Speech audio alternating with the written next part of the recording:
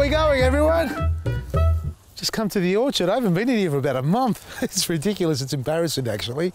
But as you know, I'm very busy. I like to be busy. Well, I like to say I am. Anyway, we're talking fruit trees again. And a couple of other things we're going to touch base on.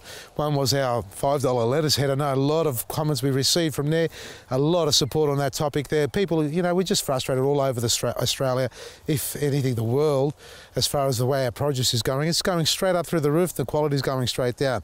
And it's all with all due respect to our growers, it's not about them. I know they're against the wall. They've got a lot of pressure on. And for those who think that I was having a go at our growers putting the price up, absolutely wrong, folks. What I'm saying is that if you're going to be paying that sort of money, you may as well go straight to the grower and cut out the middleman. Give the money direct to the farmer or the farm gates or the family that's involved in the growing, not through the person who picks it up and puts it on a truck and takes it off. Yes, I respect their job too. It's not that I disrespect the positions there, but there is a link in that chain that is absolutely wrong and shouldn't be there, and it's actually controlling a lot of problems. One bad apple in the bunch, they all rot out. You know that. Speaking about bad apples, well, I haven't got a bad one here. I've got this little green one here.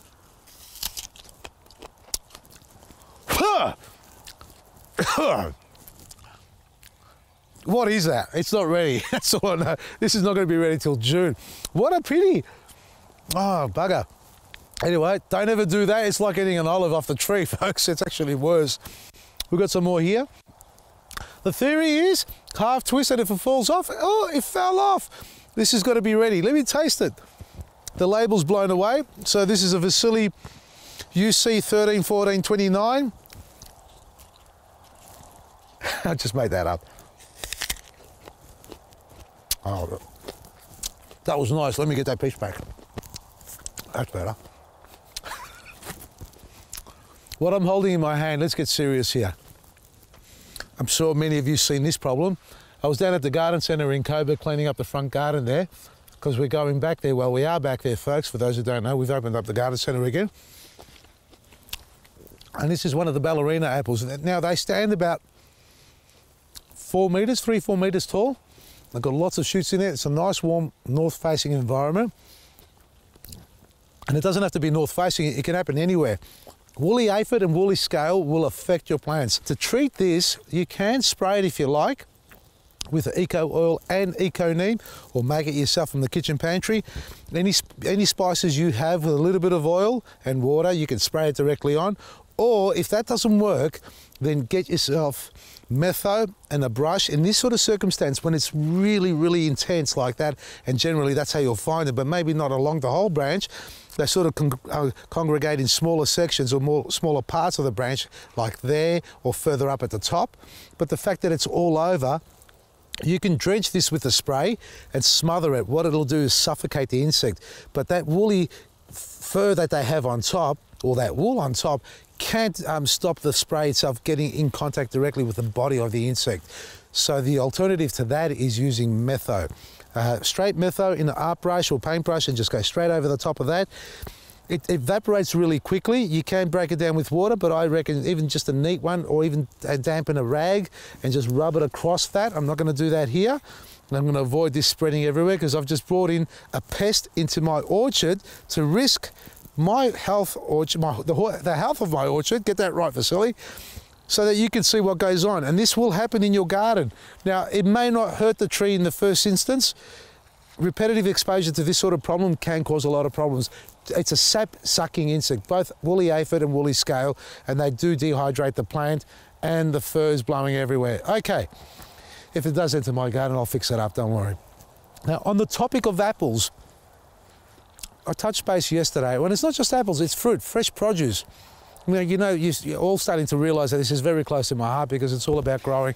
And my mission in life, and part of one of my missions, other than having a wonderful family and growing up my kids, as we all want to do, is to be able to help the wider community and express, you know, the love of gardening and nature itself, and help you guys get back into the garden on whatever level or capacity you can. It doesn't have to be enormous like, you know, like I'm doing here, 20 acres of it. You can be just a courtyard or balcony garden. But in the meantime, we do still shop at the supermarkets, right? So the topic here today is, what is that label that you see stuck on your fruit, on the side of your apples, your pears, What else is there? It could be any other type of produce. I'm not sure what else they do it to, but predominantly those harder fruit that can withstand oranges and things like that as well. They can withstand the travel, you know, the transportation. We're trying to reduce the carbon footprint, but I remember in the past, apples were actually getting shipped out to Sri Lanka because it was cheaper to get them waxed over there than shipped back to Australia to be sold. If you think I'm kidding, do a bit of research. You'll find out. You'll find out we ship our products out because the labour there is a lot cheaper. And then these dogs are going to bowl me over. And then it gets shipped back down again. So folks, that's not a reduction of carbon footprint. That's a reduction of costs. That's all it is. Now that little sticker, does anybody know what it is? Those little digits, what do they really represent? Is that a barcode? Is it a batch code? Is it a, you know, a seasonal thing? Anybody? Text messages coming through now? Fantastic. Well, let's see if it matches what I found. If it's got a 9 at the front, if it starts with a 9 and 5 digits or more, if I've got that correctly, it is organic. If it starts with an 8 and it's got 5 digits or more, it is genetically modified, GMO varieties. Now, if it's only got 4 digits, any random 4 digits, it is full of pesticides, guaranteed to have plenty of those. So you've got, now look, I'd love to debate the one with the organic sticker on it, the one that starts with a number 9, but if it's got that number 9, it's meant to be organic. If it's got a number 8 at the beginning, it is genetically modified, GMO or GE. And if it has any 4 digits in any order, it could start with the number 4, it has pesticides in it. So guaranteed, and 90% of the time, and growers, if you're watching me, I'm not having a go at you, but I'll tell you some stories if you want to hear some about growers. And it's not, and I'm not painting everybody with the same brush here. But for those who know me, I've been around 25, 30 years, traveling, seeing gardens all over the place. And I went to one place in particular, I'm never going to name any company, and I respect their position and everything and all that, but from my experiences, I was harvesting. Now, I'm on a little step ladder picking apple season. I've got the apple bag or bum bag, whatever you want to call it, and I'm picking apples off the tree. Now, we've done a tour around the garden already. This is an orchard. We're talking, you know, 4,000 or 5,000 acres of apple trees. And as I'm picking it, now we've established initially that they've got the wires across there, they've got the pheromone strips hanging there to deter codling moth. We've done all the organic measures, certified and everything. Well, anyway, it comes to the stage for me to pick an apple, and as I reach out, and the camera's rolling just like here now, right? The camera's at this position. I remember it distinctly. I've grabbed the apple, I'm up high, and I've gone, look at this apple, and it starts polishing like that. How delicious. This is how you want to eat your apple, straight off the tree. Isn't that right? He goes, don't! And I'm going, what don't? Stop. He's calling out, the owner's calling out from the background. I'm going, what are you calling out for? He goes, don't eat the apple. Why shouldn't I eat the apple? He goes, we just sprayed him. Turn the cameras off. Without a word of a lie here, folks, I said, well, you did what? We've just finished filming a segment to start with, telling me that you haven't sprayed, you don't spray, you've got pheromone strips to get your security tick of approval. And I respect that. But then to turn around and tell me that you do spray them, because you really can't control them. They really don't work. They do work, but not all the time. We can't afford to lose 10% or 15% of our crop. Well, sorry. If a hailstorm comes along, you lose all your crop. So you risk your crop. That's what it is. Work with nature by nature and keep it real. You're going to beep all that out, I know that. But anyway, and this is what happened. And to finish it off, he goes, wait here, I'll go and get you an apple from our trees. And I go, what do you mean your trees? We've got our trees in our little courtyard. We don't spray those. They're the ones we eat. I go, so you wouldn't eat this apple? He goes, nah, man, I wouldn't eat that. You're kidding me. This is what goes on. And I'm not saying this goes on everywhere. Please do not think that I'm having a go at all the growers. This is an example of one grower, and I respect them for what they're trying to do, because they're pushed into a corner. They're forced to be able to bring the price down and produce the quality without the high overheads. You know, the bottom line is what we're looking at here. Now, we have to compromise the quality of our produce by doing little things like that. Now, on a whole nation, you can't filter through every single individual to see what they're actually doing, whether a corporation, whether a little grower or farmer's market. You can't control that. You've got to go on good faith and honesty here. And you can go and do your tests and trials and get them to come through, check it, yeah, it's good. Or they'll give you a call, say, we're heading over to your place tomorrow, make sure all those chemicals are disappearing, we can't see them. This stuff happens. This honestly does happen. If you think it doesn't, you're kidding yourself. Wake up. All right? That's the reality. That's how it is for me. And that's one example. I can give you more examples. And look, as we go through the season, because you can see my tone has changed. I'm starting to call it as it is, folks.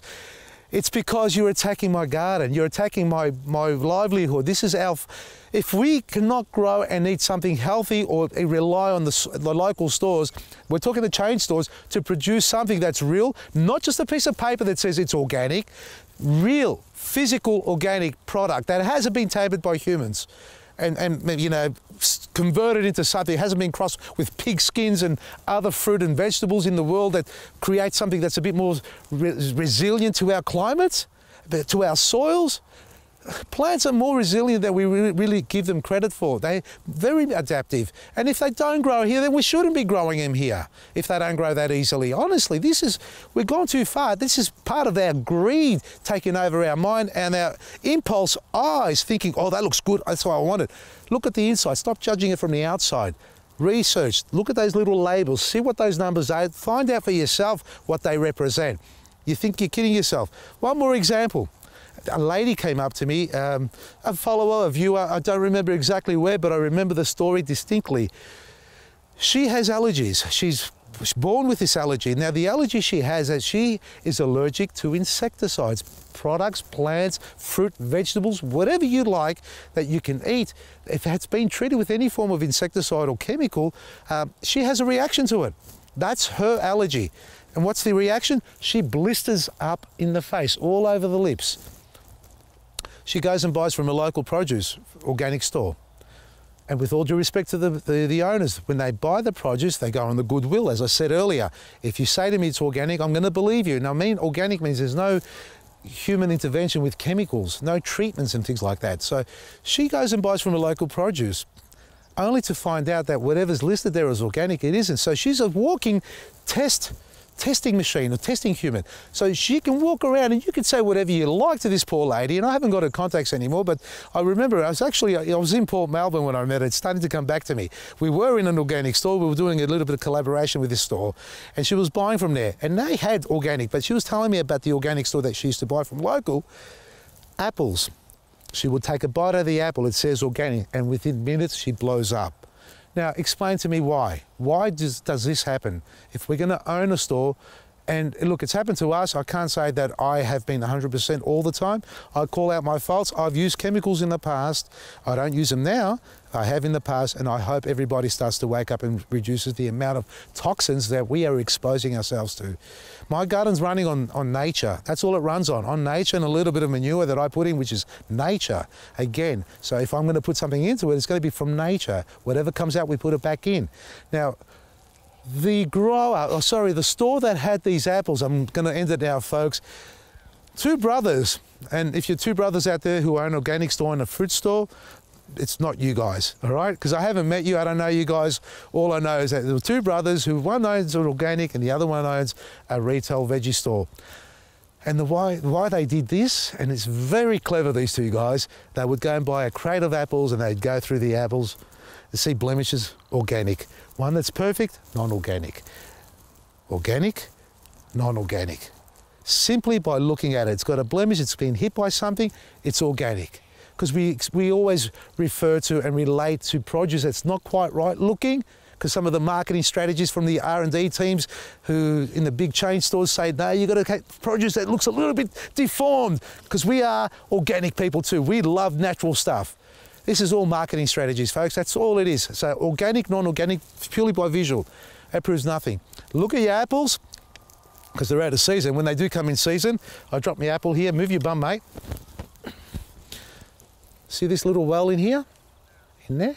All right, that's a little bit of skin burn there. Well, it's discoloration. But when you see little halos on the apples you go to your supermarket, do you know what they are? Well, that's a well. What that means is that when they drench these trees, they don't use a little easy hand sprayer when they spray them, folks. They use these big boom sprayers on tractors with motors on them. They can spray 20, 30 metres, up 40 metres either side. They drench the trees. And we say to the point of runoff, all that water runs down and sits on the apple and sits in there.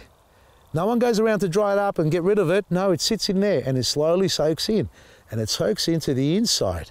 So when you take the apple home and you go sit there running it under the sink, that's good. You're washing all the silt or dust on it, but you're not getting rid of any chemicals in it because it's inside. So when you grow something yourself, you know what you're doing with it. You know 100% what's in it. You know what you've done to it. And if you use the chemical, that's your problem. You've got to live with that. You've got to eat that. That's fine, but it's probably a lot less than what the growers are doing under duress. Okay, they don't do it because they just want to do it. They do it because they need to meet a standard requirement or a certain requirement. But when you grow it yourself, you know what you're doing in your garden. Keep doing that. Keep looking after it. Keep it natural. Keep it real, and share it with the family. Because the old saying goes, you can't eat something from the garden or eat something from the supermarket that's going to taste as good as the garden. And if you blindfold yourself and set up an array of food there on the table, I guarantee every single time you eat something that's straight from your garden, you'll be able to taste it straight away. Compare it without looking at it or touching it. And if you need some seeds, I've still got the prices down. I've told them to keep them down as long as possible. We're just keeping our prices down, folks, because we don't know how long we're going to be able to do this before they take our rights away from selling anything to you. So enjoy what you can while you can. Swap and share seeds, produce with your family, friends and neighbours, and keep it real, keep it natural, and keep it friendly. Vasili'sGarden.com for all the gardening products you need at discounted prices, heavily discounted prices, all at the one place.